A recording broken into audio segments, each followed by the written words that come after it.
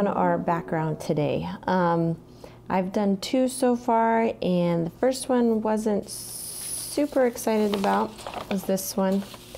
I just didn't like all of the colors. I felt like it was too busy.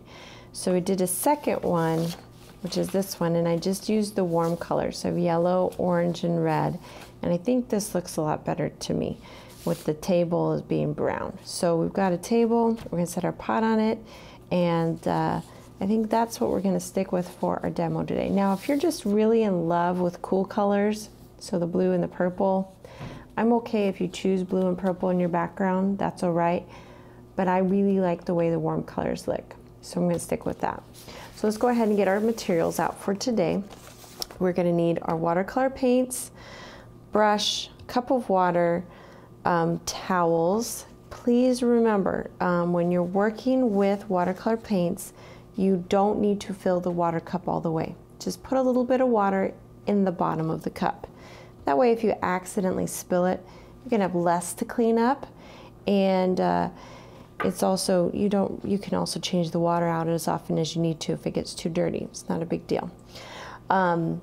Your laptops, just one final reminder, since you're working with water, you probably need to elevate the laptop on a bowl or something, just so it's not on the table in case you do have a spill and get water everywhere. So just kind of a good precaution to elevate your Chromebook. All right, so we're gonna be working on this one today.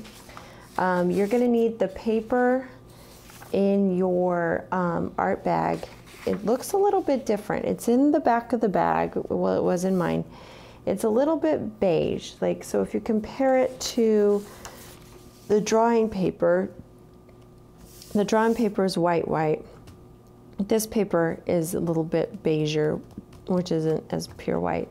This is more of a thicker paper, and this is more of a thin paper. It's a little bit more transparent. You can see through it. Can't see through this one.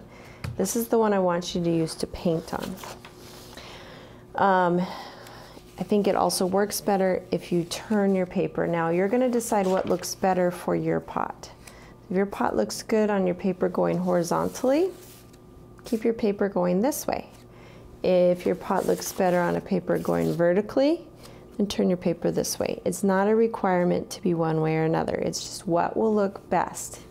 So if you're not sure, you can ask me, I'll give you my opinion, but I'm gonna go ahead and stick with the horizontal. Okay, so let's get started. We're gonna go ahead and open our paints.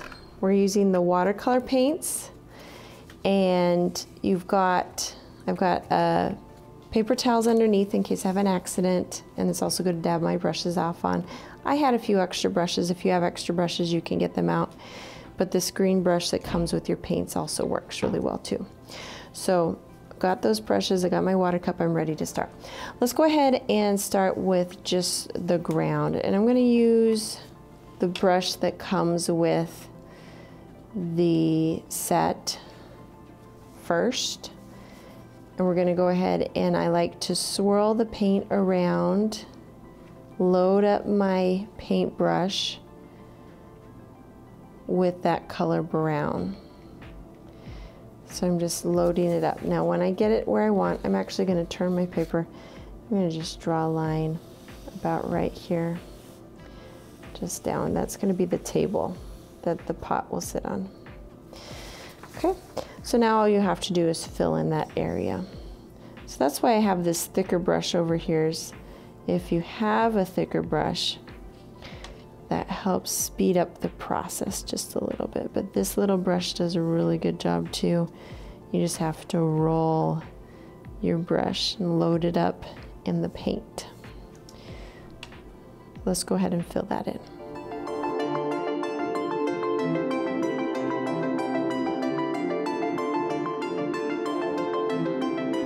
Okay, you can see that paper towel also picks up anything that goes off of the paper. Okay, so now we're gonna do the space above. So it's like you're sitting in this pot on a table and the sun is setting in the background. You get these nice warm colors. So I like to start with the yellow first. So once again, I'm gonna load that brush up, and I'm gonna go ahead and start filling it in. And I'm leaving a little space between the brown and the yellow, because if I do touch them, they will start to mix, and I don't want that. So I'm gonna leave just a little bit of a space. And I'm gonna make this a pretty thick line.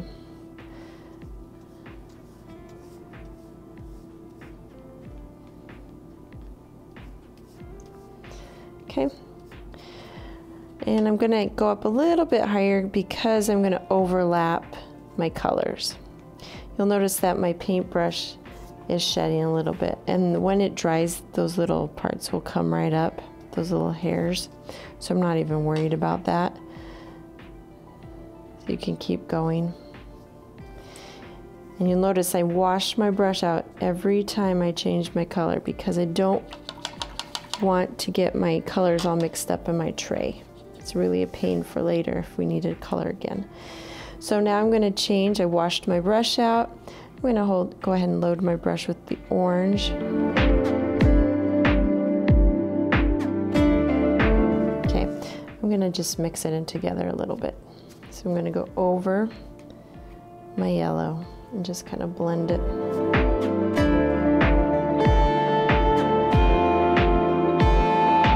So one thing you'll notice that when you work with a paintbrush, I'm not jamming it down. I'm just using the tip of the brush. I'm going back and forth.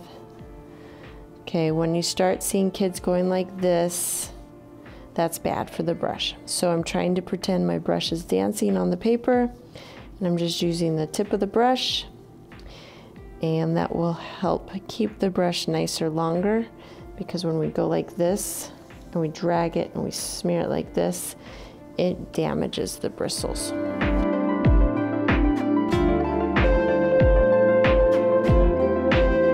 We're gonna let that dry. Now this takes a bit of time to dry, so you might need to leave this, go and do your next homework assignment. You can come tell me, Miss Van, I've finished painting my background, hold it up the best you can.